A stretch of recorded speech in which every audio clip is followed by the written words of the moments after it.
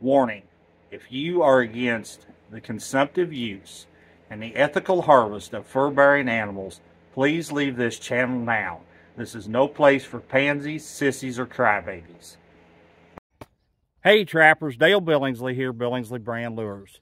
Guys, what I want to show you today is another variation, of a trench style set. Maybe you live in rocky country where you can't dig way down deep, you can't get a dirt hole in, so to say. This set is going to work for you. It's going to be a fur producer. It's really quick, it's really fast to put in, it doesn't take much time at all. So with that being said, let's flip things around here and let's get started with it.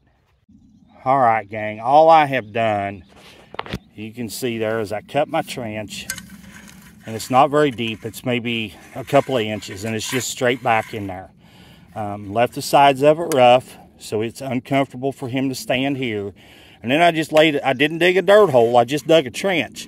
Try to lift that up and show y'all. It's just a trench back in there, is all that is. And then I just laid that rock over top of it. The trap bed is right here. We're back all that 12 to 14, 16 inches back with our trap bed right there. And all you're doing is giving the appearance that there's a hole here, and your bait and lure would go back in the back of it like this. Now use something big and heavy that they can't just roll around and move on you. Could be a big chunk of wood, could be a rock, could be, you know, basically anything. You're only limited by your imagination. That right there, and then if you really want to make that stand out, you would actually go dig some dirt somewhere and mound it up over top of that rock and really give it a lot of eye appeal and a big showy set that will sure enough stand out there and grab his attention. I know this is kind of a quick deal, guys. That's basically all there is to it. There isn't too much to it. All right, gang, so I went ahead and I went and got some dirt and covered that up, and you can see now that really shines, that really stands out to them. They're not going to pass by it.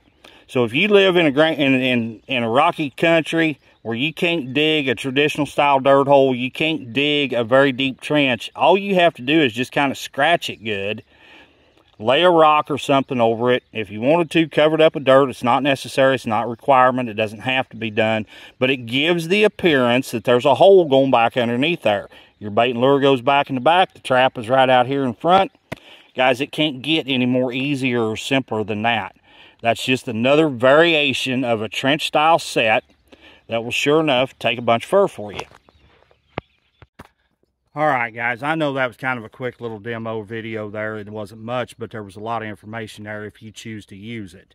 I want to thank everybody for tuning in to watch, but before we go, I want to let everybody know that I will be out of town this week. So if you're needing bait or lure or anything, please contact Cumberland's Northwest Trapper Supply up there in Owatonna, Minnesota. They carry a portion of my line of baits and lures. You can order something from them if you need to.